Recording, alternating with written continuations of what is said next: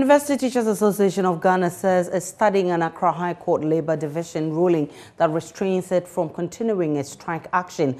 An Accra High Court Labour Division has granted an interlocutory injunction application filed by the National Labour Commission, and NLC and UTAG have been battling with the legality or otherwise of the strike action, which has entered the 6th week. The substantive issue as to whether the industrial action by UTAG was illegal will be heard on February 22, 2022. In its ruling, the judge opined that the court has taken judicial notice of the strike action and it is aware of some form of negotiations ongoing by the government, and UTAG hence its decision to grant NLC a request. After the hearing, the Executive Secretary of NLC, Ofusua Samoa, had this to say. The court said it had taken judicial notice of the fact that negotiations were going on. We have been to court. This is the 3rd time. The court gave a directive in the first instance, for which the Labour Commission issued an invitation to the parties to appear before it. There was a response from UTAG saying that they are unable to appear before the commission, and for that matter, they were going to engage the government directly, which they began doing and reported that the last time in court, the engagements were going on. So the court had taken judicial notice that even though there hasn't been any express application before the court or a filing to show what is going on, the court knew we have been engaged. You were there, you saw that the judge engaged the party. So it took judicial notice and gave effect to it. This order means that while the substantive case is being heard or is going to be heard, which will start on the 22nd of March, the UTAG is to call off a strike, return to the lecture hall whilst the substantive matter is being heard. And as the judge rightly referred, in their own affidavit, if the court grants this application, they have no option than to return to the lecture halls as the court directs, and that is what the court upheld. Now, when the court gave UTAG president at the University of Cape Coast, Dr. Samuel Bedbuidi, the national UTAG body will communicate when lecturers are expected to return to the lecture halls. He, however, added that the substantive issue of the condition of service for lecturers should not be ignored. But lawyer for UTAG, Kwesi Kelly Delata, bemoaned how the court dealt with the injunction application before the substantive matter. My understanding of the whole matter is that the government had said that if they did not suspend the strike, no negotiations will be had. So that's the point where we are. There's complete frigid silence on negotiations at the moment. So no negotiation. Well, so the judge had 2 applications before him for hearing today. The first one is the substantive motion, which is seeking to enforce the directives of the National Labour Commission, and then an injunction application. Now the thing is that the main motion, which is seeking to enforce the directives of the Labour Commission, was filed before the injunction application was filed. In our view, the main motion, which is seeking to enforce the directives of the National Labour Commission, should have been heard first. But the judge thought otherwise and decided that the injunction application should be heard first. And the outcome of that application is what you all witnessed in court today. The judge decided to grant the interlocutory injunction application. We are going to study the order and advise our clients accordingly. And I wish to remind you that the main motion, which is seeking to enforce the directives of the Commission, is still before the court. The hearing of that application has been adjourned to the 22nd. So on the 22nd, we're back in court for the main motion to be heard. And let me repeat that that main motion is seeking to enforce the directives of the Commission. And the directive of the Commission is that UTAG should go back to the classroom because the strike they have declared is illegal. So arguments will be heard on that. We'll look forward to that with bated breath. And we're very confident that our arguments will sway the day. Yes. Thank you very much. We're going to go live to the University of Ghana campus where my colleague Manuel Cranton is pitching camp. Manuel, I'm grateful that you bring us updates from the University of Ghana. What can you tell us this morning? Well, so Aisha, in the past couple of minutes that I've been on the university's campus, what we're seeing is it updates emptiness really in the classroom. So all of them, as I look at them currently, have been abandoned. There are no students inside, and also there are no lectures inside. So this is in clear opposition to what the court, the Accra High Court ordered yesterday that the lectures call off their strike and return to the negotiation table with government and then also the National Labour Commission. Um, we were told that a number of the students had actually earlier in the morning attempted coming to class from our church at the university. The very first lecture at the University of Ghana starts at 7:30 a.m. And so at the time, there were quite a number of students who, in the hope of seeing their lectures in class, had actually attempted to come for the lectures, but to their disappointment, the lectures were not on site. And so that is indeed what is happening. No students inside, and then no lectures also inside. Essentially, the confirmation that we have is that the UTAG strike, at least at this current material moment, is still in force here at the University of Ghana, Aisha. We know that because of the prolonged strike, students had to go back home. Are they coming back on campus? Do you find some students on campus? Aisha, what we know is that some of the students indeed expressed interest of wanting to go home, and some of them actually did go home. As of our last visit about 2 weeks ago to the university, what we saw was a number of the students being chauffeured out of campus by their parents and so on. We are told that with the communication that UTAG is supposed to return to the lecture hall, some of them are getting ready to return to class.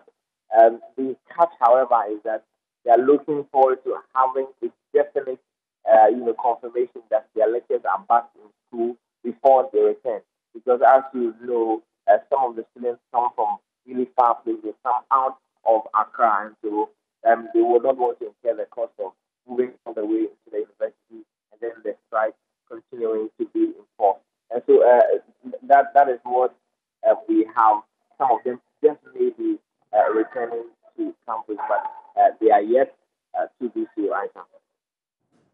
Manuel Cranting is a man at the University of Ghana, bringing us updates as to how the campus is looking like right now after the court ordered the UTAG teachers to go back to the classrooms. We're yet to hear from the teachers whether they've decided to actually abide by this rule, because they say they're studying the court rule before they can take any action. We can now go to the KNUST and speak with Dr. Daniel Norris Bekwe, who is the Investor Relations Officer.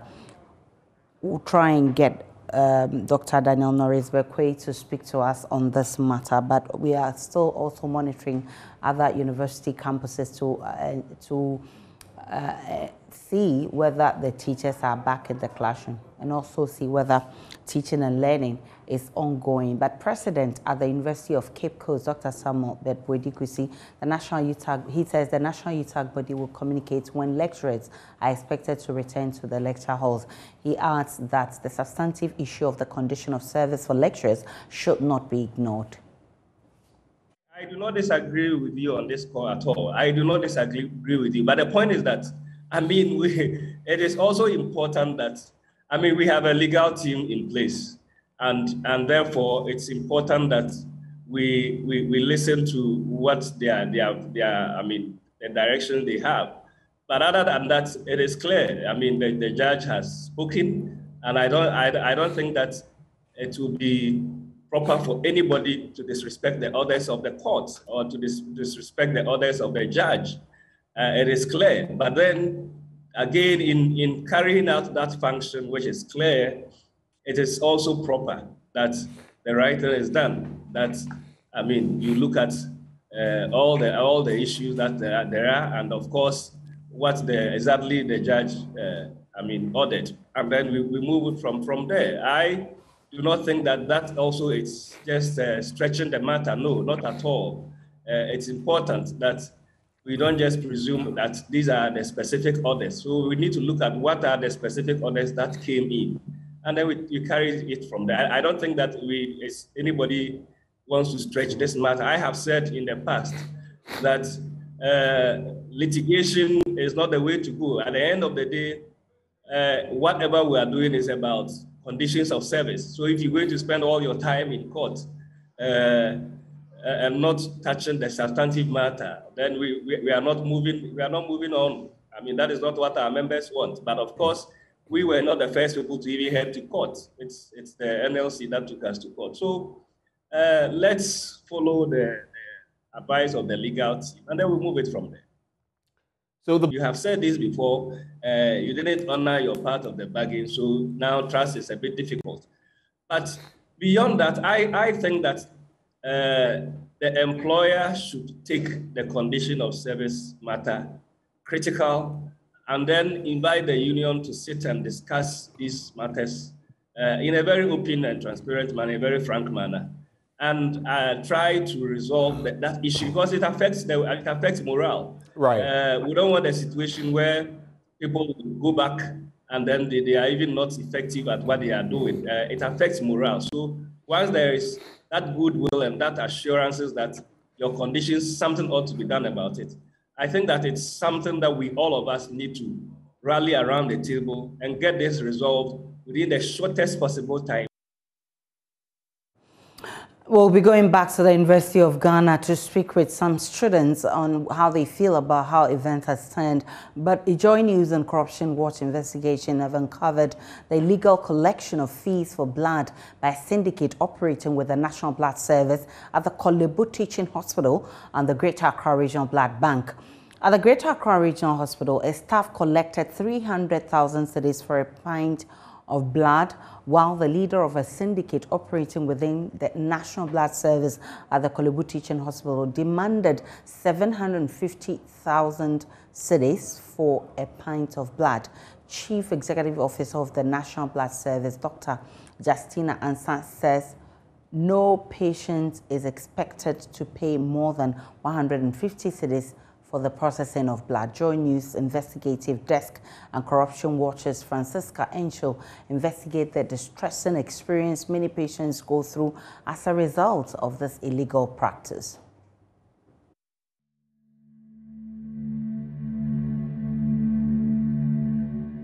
In Ghana, there is high blood scarcity as the blood banks are not able to collect enough to meet the demand. For patients in dire need of blood transfusion, they either have to pay exorbitant fees charged by some hospitals or go through middlemen who facilitate the illegal purchase of blood at the hospitals.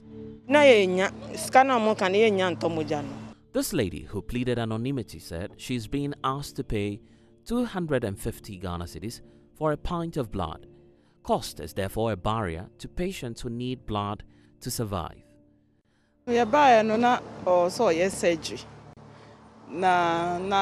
Also moja for in case of any eventuality, but na moja ni ho nti me ya me nya obi anso amana anye na emergency nti enya obi amana enyi moja no nti na o say yeto 250.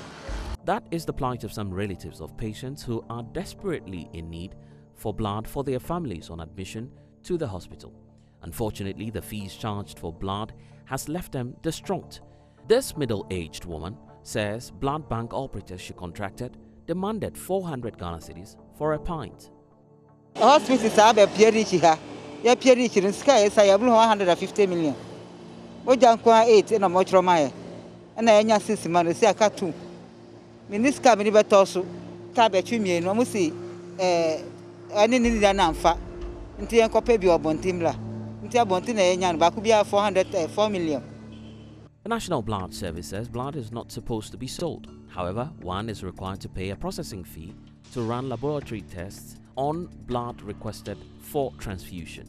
The service says the cost of processing this blood should not exceed 150 Ghana cedis. Chief Executive Officer of the National Blood Service, Dr. Justina Ansah, reveals the shortage of voluntary blood donations is the reason for the abuse of the system by unscrupulous individuals. Because of the scarcity and artificial shortage that is created, people who want to make take advantage of the system because there's always shortage. Also, for the so there will be somebody who pays the processing fee, group and cross margin to the bank, giving a receipt. But around the person, they may also have gotten somebody to come and donate for them, and then would have paid some money. So these are some of, but to be able to curb that, I will repeat that we need to make sure that blood is an essential commodity. We have it in excess. The sale of blood has become lucrative because only 6 out of every 1,000 of Ghana's population donates blood. The expected minimum is 10 out of every 1,000. According to the National Blood Service, the national voluntary blood donation rate has declined steeply from 34% of total blood donations in 2019 to 17% in 2020. Dr. Ansah adds that over the same period, the percentage of voluntary donations collected by blood centers in Accra, Kumasi and Tamale has recorded a corresponding decline from 52% in 2019 to 24% in 2020. So I just want to state that we don't have enough blood.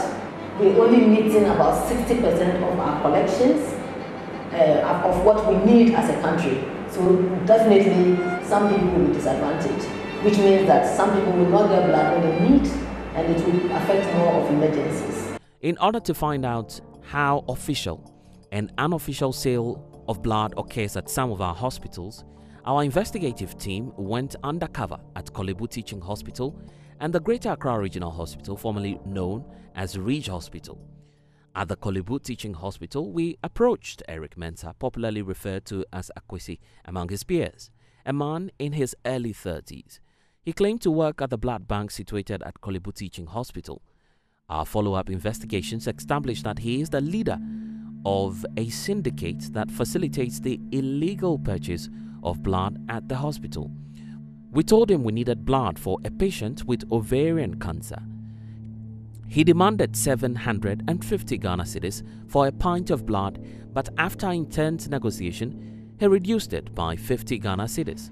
So we agreed to pay 700 Ghana cedis.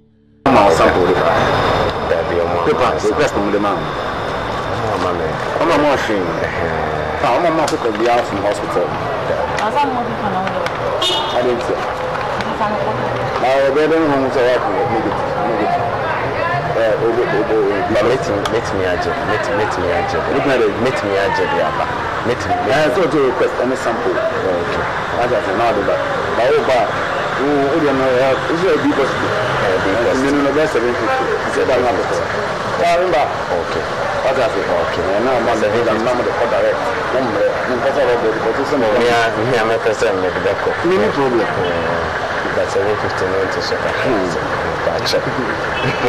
Is it any positive? Tell me what the mama and what can I do? Only one day. You only one day. We don't call it some longer country. That's a minute. Come on. You want to know the captain? The captain in your car and come on. That's the main car and come on. Cash and come rush. Not for sample request number. Like massive young this year with the man. I've been informing them. This is the sample request number. We did not have the required blood sample and requisition form from an accredited hospital, but Akwesi took down payment of 100 Ghana cedis, promising to give us blood once we pay in full. Welcome. Okay, so you take 100. Yes. After providing blood sample and a requisition form, he provided the investigative team with a pint of blood. He did not give us a receipt for this transaction. It was the same for this desperate woman who needed a blood type O+ for the patient on admission at Kolebu.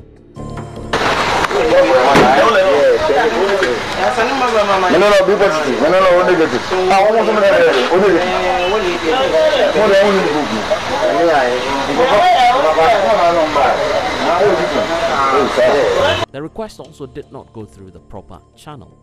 The right thing to do was that the blood sample and requisition form should have been submitted at the designated post at the blood bank and an official receipt issued for the cost of processing the blood.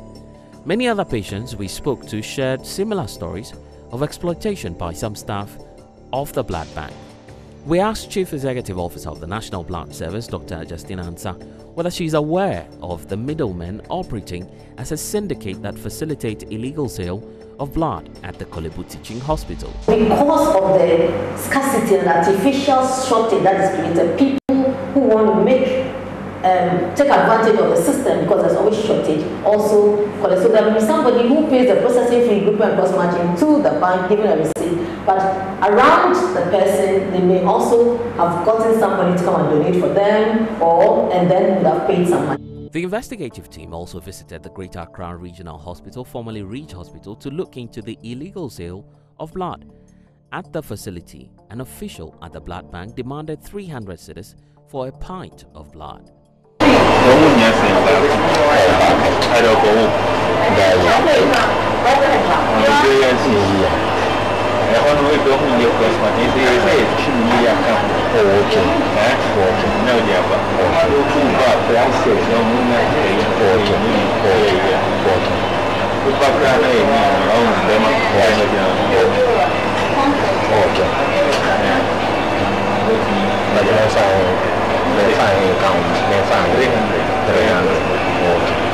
We submitted a blood sample and requisition form with details of a hospital located in the Ashanti region. They did not do any further due diligence to ascertain that the facility was in the national capital, but gave us the blood in a flask to be given to the patient.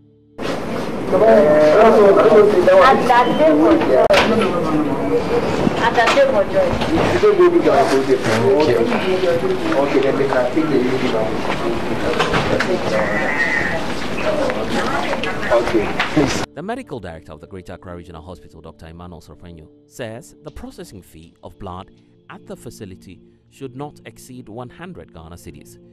He finds it unacceptable that a staff demanded 300 Ghana cedis for a pint of blood at the hospital.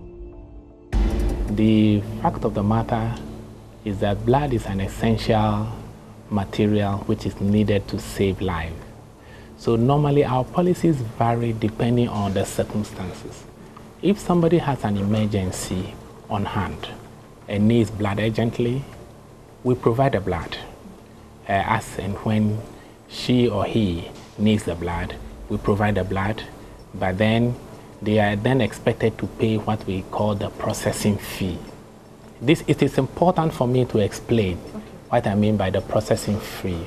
The blood itself is not for payment because it's a gift of nature. It's not for payment. But when you take blood, we expect you to pay a processing fee because when the blood is donated, what happens is that we don't just transfuse it fresh as it is donated. It is processed. We do various tests, various investigations are done to check whether there is HIV, hepatitis, syphilis tests. All these things are done and it costs. There is a cost to them. So those costs are placed on the blood. So anybody who is coming to take that pint of blood will have to pay for that processing fee. That's what we call processing fee. Currently, to the best of my knowledge, the processing fee is 100 Ghana cedis. That is what, and then when you pay the processing fee, you'll be given a receipt. So any payment that is done without receipt is an illegality. Every minute, many more Ghanaians have to scale this barrier in their struggles for survival. Those who cannot afford may have to go home and die, while a cartel continues to rip off the few who have the means to pay. And that's a JoyNews investigative piece with the Corruption Watch. They did this work together, and it highlights how a staff of the Kolebu Teaching Hospital collected 300 Ghana cedis for a pint of blood. A staff at the Accra Regional Hospital collected 300 cedis for a pint of blood, and a syndicate working within the blood service at the Kolebu Teaching Hospital also demanded 750 cedis for a pint of blood. We'll bring you this investigative piece again in our subsequent bulletins, and we'll try and get response from the appropriate authorities. We can now go back to the University of Ghana and speak with students on how day one of the court order is faring. Manuel Cranting is our man there. Manuel, what more can you tell us? What are students saying?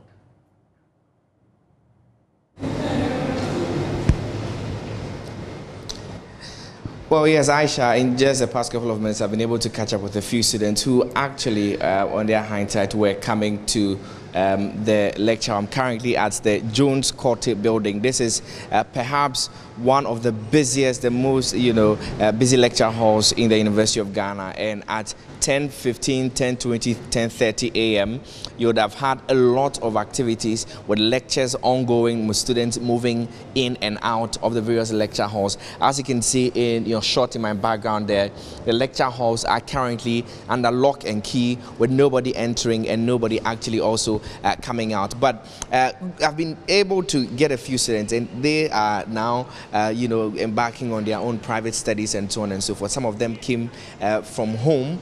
Others are also resident on campus, and essentially what they have come here to do was to get access to their lectures, but that is not happening. Let me just speak to this gentleman first and foremost. What's your name, gentleman? You're live on a JoyNews channel. What's your name? I am Mohammed Said. Okay, you're a student? I'm a student. Okay, which level are you in? Level 100. Okay, so what are you doing here?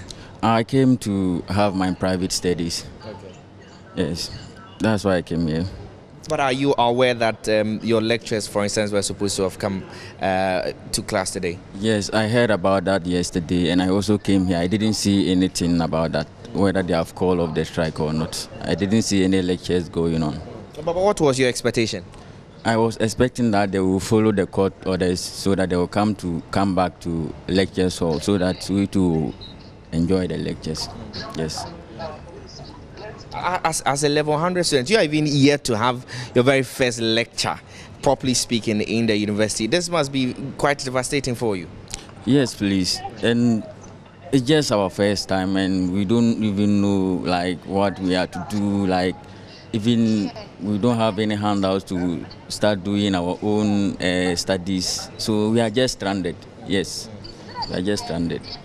So you want your lecturers, am I hearing you say you want your lecturers to listen to the court and return to class today? Yes, per my candid opinion, they should. We are ready to learn. Yes, and where we are from is far. So where are you from? I'm from Bole, so it's far. So Bole what? Bole Bamboy. Okay. Yes, so where we are now is far. So I'm afraid if I'm going back and they say they have called it the strike off again, so I'll be coming back here. So that's why I'm still here. Yes. Other than that, I will have been at home. Okay, thank you very much. And so just one of the students there, and I'm just catching up with a couple more. What's your name? My name is Angela Ousum. I see you working, I don't know what's maths or what have you, but you were expecting to see your lecturers today in class? Oh yes, I was expecting, per the court ruling yesterday, I was expecting them to call off the strike today, but then we came here and there are no lecturers, so I was just doing my personal studies. And this is what you've been doing the entire, 6 weeks or so? Yes, that's what I've been doing, so that when school resumes, I will be able to catch up. Yeah. And so now that they are not coming, what are you taking away? Are you going to go home, or are you going to go back to your hall? For now, I think I'll just be on campus and have my personal study, because if I go home, my parents will bombard me with errands, so I don't want to go. So I'll be on campus and have my personal studies. So you're escaping errands. But are you hoping that even though they are not in class today, they'll come, soon? Yes, because as students and as a final year student, I'm expecting that this strike is going to be over, because even per the court ruling, when they come back, it's going to really, I don't know how the university is going to structure our academic calendar, because we're expecting to have 11 weeks and we've already spent 5 weeks out of class, and it's really going to affect some of us, especially the final year students. So the earlier the better for you? Yes, please, because it could be a waste of time for both the lecturers and us. Okay, a waste of of time for both the lecturers and you. I'll just wrap up with these ones. I don't know what this is the account office and they could be accessed. Are you going to the account office? No, not at all. I mean, from all indications in the media yesterday, I knew the lectures will not be on campus, but, see for yourself. Okay. So that's why I'm here. And I saw some friends, so we're just talking. Is it disappointing to you, or you are in support of your lecturer's decision not to come to the class? I really want my lecturers back to class, but knowing that when they return to class after a few weeks, they may also, go back. I feel like they should just be on strike and get all their issues resolved. Then they can come to us. They will be ready for them. And so, Aisha, this is, if you like, a cocktail of the views of some of the students that I've been speaking to, essentially, here at the University of Ghana. The lecturers still out of class for them who decided, against hope, to come and see if their lecturers are in class, or they've been disappointed and they are now asking for their lecturers to return to class, while others say, you know what, settle all your issues before you return. Aisha, this is a picture at the University of Ghana. Manuel Kranting is our man monitoring for us at the University of Ghana. We'll still bring you more updates in our subsequent bulletins. We're also across all the universities in Ghana. We'll try and bring you updates from what is happening from those universities. But finding a place to commune with God is critical for many, especially in a very religious country like Ghana. But the country's deaf community is often lost in search of a place to worship. Most churches do not provide for sign language interpretations of their service, and a shortage in number of interpreters mean there are only a few available for the churches who do so. In the following report, JoyNews' Justice Beidou goes to church with the deaf. Her name is Akosia has been deaf all her life. 10 years ago, she left Suhum, her hometown, to come and live in Accra. She used to attend a mainstream church that had an interpreter, but she had to stop going because she says she didn't like it. The preaching over there is not the same. The word of God is not the same, though the Bible is one, but the word they are preaching is not the same. When they preach, you say, no, this is not what I want. Last year, she found one of the very few churches for the deaf in Kokomlimle, the Accra suburb where she lives. Soon after she joined, the school in which they worshipped threw them out. And now she walks from Kokomlimle to Abosokai, a journey of about 45 minutes, where the church has now moved to.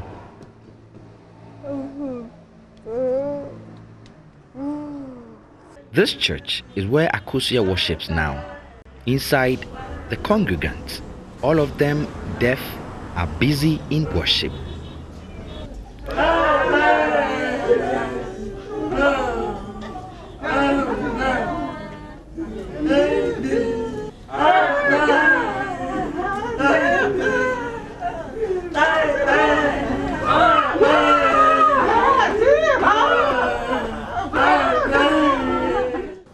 Around 500,000 deaf people live in Ghana. The fraction in this church today are only a tiny bit of that number.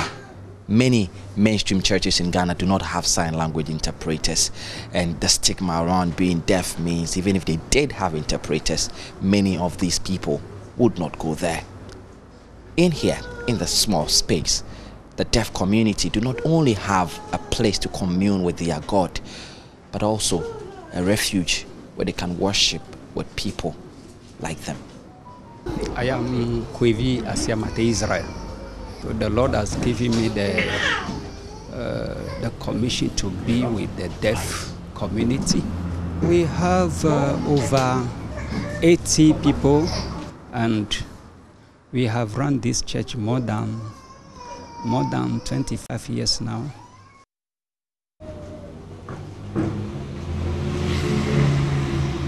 If sign language is a recognized language in Ghana, what a wonderful, it will be a wonderful thing. Yes, it will really help the nation, because these people assuming we are like we in society, people understand the way people understand tree airway ga, and then the deaf come to you, and then you can communicate with them. Mostly when they go to the hospitals, the struggle they go through at the hospital is another thing altogether. So assuming the nurses, the doctors, they also know this language. They can sign, so they will be able to tell. We will not have a lot of problem. So if this language is made as a national, is also is recognized in society, it will really help the nation. Because the deaf cannot speak, when they want to pray, they close their eyes, use sign language to say what they want to say, and keep clapping to send their message across. Those who have partial speaking ability murmur out words only they can understand. And when you see the hearing people, you go there, and then they are preaching. You don't hear anything. You only sleep. The only thing that we do is amen. I watch the mouth of the pastor, and then I say, when the pastor say amen, I know that he's saying amen. Then I also say amen, and we don't benefit. The challenges that deaf people have finding a place to worship is only a tip of the iceberg and shows a much bigger problem. Many mainstream schools do not have interpreters. Several hospitals don't. And schools for the deaf are few. The sign language is not recognized officially in Ghana.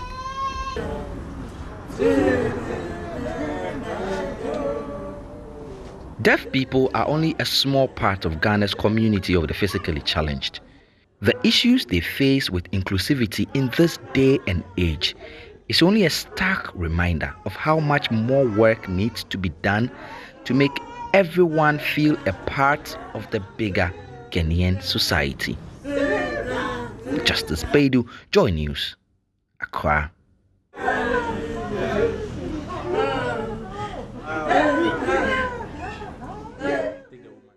I'm back here in the studio. My name is Aisha Ibrahim. Lands and Natural Resources Minister Samuel Abujinapo and Chairperson for the Apiatic Reconstruction Fund, Joyce Rosalind Aye, have called on the general population to contribute generously towards the reconstruction of the obliterated town. The call for urgent action, according to the minister and the chairperson, is needed to prevent further deterioration in the life of people who have suffered a major setback and are going through a difficult stage in their lives. The minister made the call when he donated 20,000 cedis at the ministry on Tuesday to help in the rebuilding process. That this indeed should be, as they say in our local parlance, a Yibima kind of fund, and Obiantuebi, little donations here and there, and together we can build this community out of our generosity and out of our collective efforts, and hopefully without the contribution of the public exchequer and also the contribution of foreign contributions or donations, and we can own the process ourselves. And so I'm here to make a modest contribution of 20,000 Ghana cedis.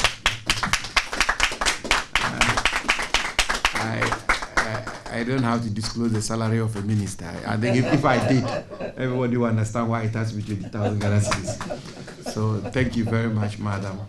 And yeah. Addressing the media, the chairperson of the fund, Joyce Rosalind Aye, promised to make judicious use of the fund and make a proper account to the Ghanaian people every step of the way. We can even give you the collections we are making, so that you can put them out there. This is supposed to be transparent. So we can tell you how much we really are receiving. There's nothing to hide. And when we do make disbursements, we will let you know what those disbursements are for. You know, we live in a period where people are very cynical, and people are wondering whether this is going to be a scam. I can assure you, there is no scam. There will be no scam. And every amount of money that we raise will be used to support the reconstruction. In fact, we have even told the minister that we don't even want our own operational spending to come from the fund. We told the minister, and he agrees with us, so that none of us as members will take a peso out of the fund, not for anything. We'll take a break. We'll bring you more in business.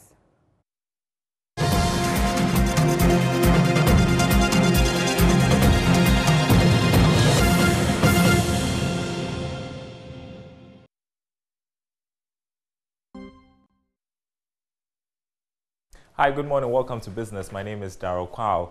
Ghanaian food manufacturing industries have been urged to adopt aesthetic presentations of local cuisines. Pro-Vice Chancellor of the Kwame Nkrumah University of Science and Technology, Professor Ellis Osu-Dabo, says adding value to indigenous foods will engage export potentials, generate income, and sustainably preserve local dishes. He spoke at this year's edition of the KNUST Food Festival, aimed at contributing to the attainment of the UN Sustainable Development Goals. Emmanuel Bright Kweku has more. The 2022 edition of the KNUST Food Festival brought together students and staff from diverse cultural backgrounds. It was a platform for the rich display of the Ghanaian culture and heritage through local cuisines and dances.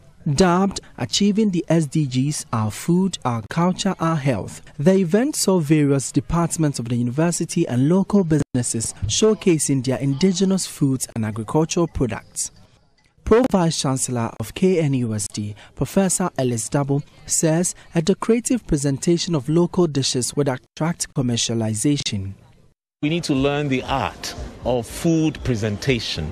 First, we can talk about the whole value chain, but importantly for us now, as you saw during the rounds we had in the last few minutes, the presentation of the food type brings value. And I guess as a country, we're interested in value addition as far as our products are concerned, so that we be able to export these things, seek for partners who will be interested in ensuring that the manufacturing chain is enhanced. Ghana's local delicacies stand at a gradual extinction due to the influx of exotic cuisines over the last decade. Bemoaning the diminishing popularity of Ghanaian dishes, keynote speaker Professor Daniel Dua called for the integration of culture into the 2030 SDG agenda. According to him, the protection and promotion of diverse cultural expressions are the core components of human and sustainable development. Culture must be regarded as the fourth pillar of sustainability, and I fully align with this assertion. For instance, there have been calls for the inclusion of one specific goal to be devoted to culture, or better still, an integration of cultural aspects across the SDGs for easy adaptation and implementation contextually. Ashanti Regional Director of Agriculture, John Menu, assured the government's flagship program, Planting for Food and Jobs, aims at creating a thriving environment for local agricultural businesses. Currently, the national policy is to promote planting for food and jobs. So at the end of the day, government is subsidizing seed and fertilizer for farmers so that they can produce more of our local food. For Joy News, Emmanuel Bright Kweku reporting. Now, many see bus conducting in Ghana as a demanding profession meant for men, but Akofa, a final year student of the University of Ghana, has defied all odds by juggling it with academics. My colleague James Ishen tells her story. I called him, I'm like, I want to do a mate job. He said, no, you can't do it. I'm like, look, I can do it. He said it's for mainly, it's difficult, so he would rather prefer a meal. And I told him, look, give me 3 days. If I don't perform, just let me go, sack me. So at times I go to lectures on weekends, at times too I don't go. Doesn't that affect you? If I don't go a day, it affects my finances. So if I don't work a day, so I mix it. If I go this week, probably next week I'll go to lecture. Yeah, at least I try to read myself too. So as far as I don't go to anybody, give me food, give me this. I can do something to feed myself, to cater for myself, everybody should back up. Let me just do my thing. What, did you have a discussion with your landlord on the very first day, after the very first day, what you went through? Because no. So how come he concluded that you couldn't wake up? I don't know. He said he has done it before. It's very difficult, so he doubts if I can. But look, I'm a very strong person. At the end of the day, I know that nobody's change is here, except I have money folded like this. But I remember those days when I was in this position, there are times I used to mafia. Let me use the word mafia. The my chobo driver, exactly, the chobo. In this case, do you also, is there anything of that sort? It's okay. You said you were going to long journeys. Yeah, that was Madina to Sao. So probably you get some chobo. This one, the driver knows how much he gets in one set. So even if you do pick and drop, how many people will you pick on the road? So you can't steal the person. The full story airs on the Marketplace at 1 p.m. today. Don't miss it. Up next, sports. And that's how we also wrap up News Desk. My name is Aisha Ibrahim. Many thanks for watching. For more news, log on to myjoyonline.com. You get updates of all the developing stories. See you again at 12.